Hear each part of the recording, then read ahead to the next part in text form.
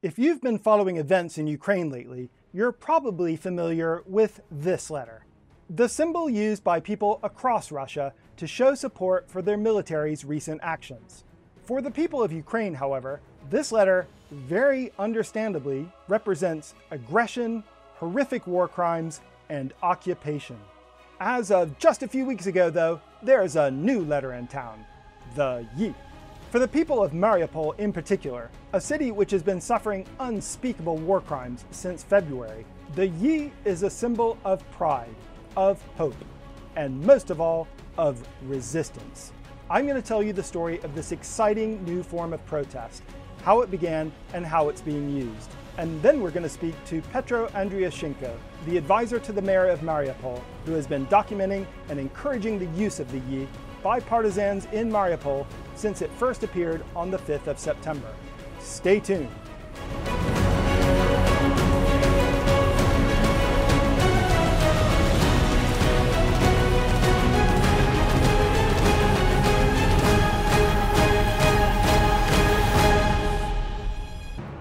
This is a video about two letters. Actually, this letter sucks. Let's get rid of it. This is the letter I want to speak about, the Y, or as English speakers might describe it, the I with two dots. First, let's talk about why this letter is so special. Russian, Ukrainian, and many other languages in Eastern Europe use the Cyrillic alphabet, but it's not unusual for some languages to use a slightly different version of it with one or two unique letters. For example, the J, which makes a J sound, is used only in Serbo-Croatian, and the Li, which makes the L sound, is used only in Macedonian. Ukrainian contains two unusual Cyrillic letters, but this one, the Y, appears in no other major Slavic language. So if you see the letter Y in a word, that's a pretty sure sign that the language that you're looking at is Ukrainian. And there's no better example of this than the Ukrainian word for Ukraine itself, Ukraina. So remember this, for all practical purposes, the Y is uniquely Ukrainian, and crucially, it does not appear in the Russian alphabet. And for that reason, to remind the Russian soldiers who have been occupying their city since the spring that Ukrainians are not Russians, some very brave people of Mariupol have recently begun placing the letter Y everywhere they can, sometimes with paint, but often hastily scribbled with chalk. This is an incredibly brave act of defiance, but let's explain exactly why. And to do that, let's review exactly what the people of Mariupol have endured since this invasion began. When Russia invaded Ukraine in 2014, it captured the Crimean Peninsula and portions of the Donetsk and Luhansk regions. During the first few days of its 2020 invasion, Russia hoped to topple the Ukrainian government and gain control of the entire country in a few days. This failed spectacularly, so Russia then began focusing on secondary goals, and the most important of these was to connect Crimea with its territory in Donetsk. Mariupol is the largest city in this strip of land here along the coast, and is the most significant port on the Sea of Azov here.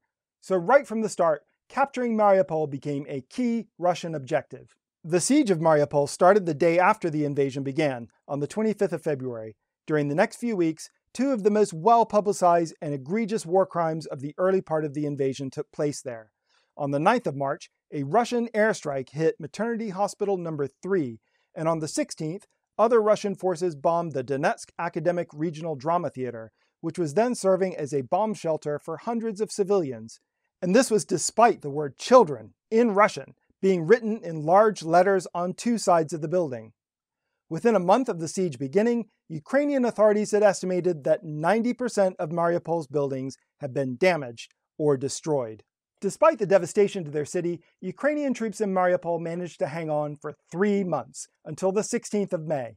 During the last few weeks of the siege, Ukrainian forces operated from a bomb shelter in the city's main steelworks plant.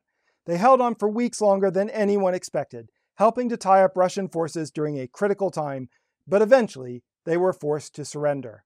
Under Russian occupation, life for the Ukrainian people of Mariupol has been extremely grim. It's impossible to know the full story, but even if we did, it's not something I could really explain on a YouTube video without falling foul of YouTube's content guidelines. Let's just put it this way. What's been happening to the people of Mariupol for the last 6 months is much worse than almost anything that we could possibly imagine, let alone have endured ourselves. And there is a very real threat that anyone caught engaging in rebellion or sabotage will face arrest, detention, torture, and death. Which is why the decision of some very brave people in Mariupol to start covering their city with the letter Y is so brave. As far as I've been able to tell, and this information has also been confirmed by Mr. Andriushchenko, who we will hear from in a moment, the first use of the letter Y as a protest against occupation in Mariupol took place on the 5th of September, just a few weeks before this video will be published. I'm not 100% sure that the use of the Y like this began in Mariupol. That's something that's very hard to determine, but its use in the city has certainly been prolific. And it has infuriated the Russian occupation authorities. The earliest recorded instance of the Y I have is this one, where it is written on the cobbles in front of this monument to Taras Shevchenko. Shevchenko was one of the founders of modern Ukrainian culture, a champion of Ukrainian independence, and a fierce critic of Russia. And one of the most famous lines in his most famous poems is "Rabiv do raju ne puskayut." Slaves are not allowed into paradise. This line is quoted in a lot of the material from Mariupol I've seen, always followed by the line, "Mi ne rabi." We are not slaves. There's one other thing I need to acknowledge which comes up in a lot of the material coming out of Mariupol. Besides representing the uniqueness of the Ukrainian language and culture, the Y also is the first letter in a very, very rude word in Ukrainian. And it's become quite common since the invasion began all across Ukraine to say, the Russians. I'm not going to show or say this word or say much more about it because I don't want to fall foul of YouTube's content guidelines again, but just know that that is a second reason why the Y has become so popular as a symbol of protest. Since the Y first appeared in Mariupol on the 5th of September, it has been appearing every day in all sorts of places all over the city ever since.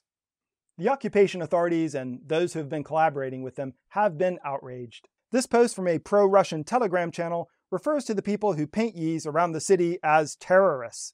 And according to multiple reports, police have stepped up patrols around the city and begun to search bags for chalk and paint because, basically, every time a new Y appears, it makes the occupation forces look impotent and stupid. Now, if we're totally honest, painting Ys around Mariupol and other occupied parts of the country will not win this war for the people of Ukraine. Ultimately, this will be done by soldiers fighting on the front line. But it is important to remember that psychology can play an extremely important role in warfare. We need to look no farther than the underperforming Russian military, which has reportedly suffered from low morale since the start of the invasion, and the highly motivated Ukrainian forces, who unexpectedly reclaimed thousands of square kilometers of Ukrainian territory in a counteroffensive earlier this month. When the Mariupol resistance paints the letter Y around the city, it tells the Russian occupiers that they will not submit, that they will resist, that they are not slaves. And I'm pretty confident that with each new letter Y that appears around the city, the morale of the Russian occupation forces just gets a little bit worse. And of course, the letter Y sends a message of hope to the ordinary people of Mariupol, who did absolutely nothing to deserve the terrible crimes which they have had to endure for the last 6 months. The people of Mariupol really need as much help as they can get at the moment, because besides the conflict, the brutal occupation, and the destruction of their city, winter is coming. And not in a good way. Earlier this week, I was lucky enough to be able to chat with Petro Andriushchenko, who is an advisor to the mayor of Mariupol. The mayor in the legal Ukrainian government of Mariupol, that is, not the occupation forces. As part of his work supporting the resistance in Mariupol, he runs a very active Telegram channel which is called Andriushchenko Time. And that's where a lot of the images which you've seen in this video have come from. So here's my chat with Petro, and just so you don't worry, he's confirmed that he is somewhere safe and that he's not endangering himself in any way by appearing in this video. Okay, so I'm really delighted to have with me here on the video Petro Andriushchenko, who is from the Mariupol city government. Can you tell us what is life like for the people of Mariupol? The city life in Mariupol for our people, it's very hard. A half of all people inside the Mariupol without any electricity, without central water. And we are looking forward to winter, and we understand that in Mariupol it's impossible to repair the heating system, central heating system, so it might be biggest problem for now. In Mariupol, people haven't enough medicine and haven't enough medical staff. So the level of deaths are higher and higher day by day. And so life is obviously really grim. How is the average person in Mariupol reacting to the occupation? It's a mix, I think. The mix of different feelings and mix of different action.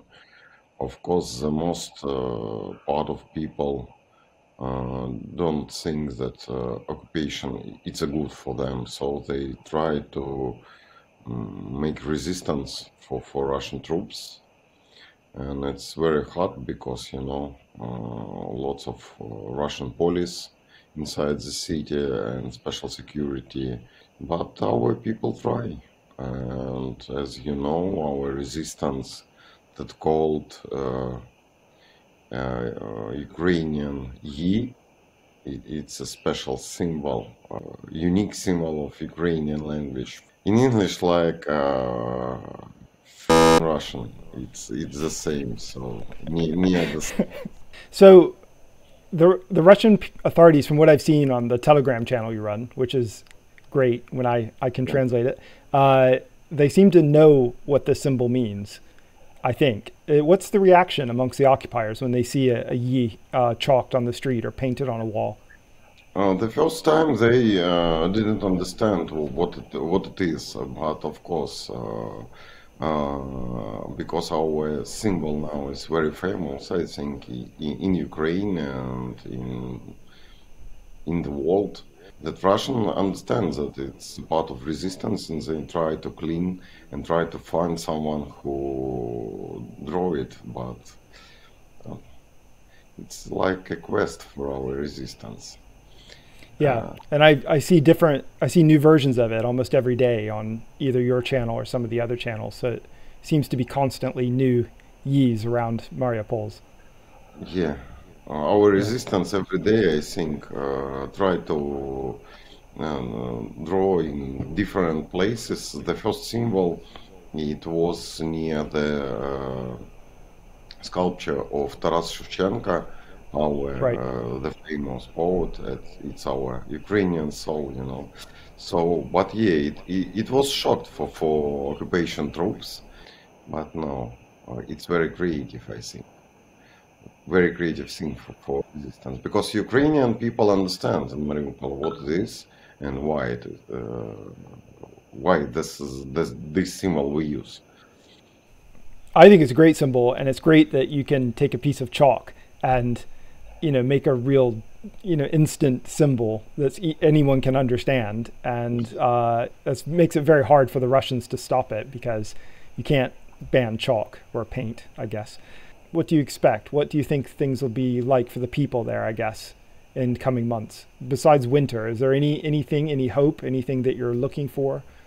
I don't know. It's the hardest question. We saw that Russian try to force evacuate lots of people from Mariupol during this May and during this summer.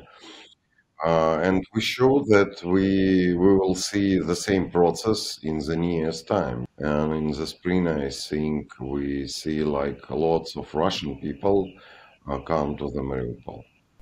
Right. They try to change our nation in occupation which is territory. And that's a war crime, isn't it, to forcefully depopulate population? Of course, but the Mariupol, it's the synonym word of Russian war crime, because all our city and all our people, it's Russian war crimes. Wow. Okay. So I really appreciate your time and for you telling us about things in Mariupol, and also the letter Yi, and Is there anything that you would ask people to do or watching this who want to help Mariupol? Is there a charity or an effort that you would suggest that they get behind? Yeah, why not? We have an own a municipal special fund for help for our people who evacuated and now they stay in Mariupol. Yeah, I'll leave links to the funds that you're talking about in the comments and in the description of the video. Great, I really appreciate your time, and thank you so much for appearing on the video. Thank you. The very best symbols for political change, especially for something as dangerous as resisting a military occupation, are simple, easy to recognize, and easy to reproduce. This is one reason why the letter Y is such a perfect symbol of resistance. It's unique, but it can be scribbled in a matter of seconds. It effectively weaponizes a piece of chalk. So the next time you see this letter, don't think about the oppression, war crimes, and occupation that it represents. Instead, think of this letter, and remember the brave people of Mariupol and other places in occupied Ukraine who risked their lives to spread it across their cities every day.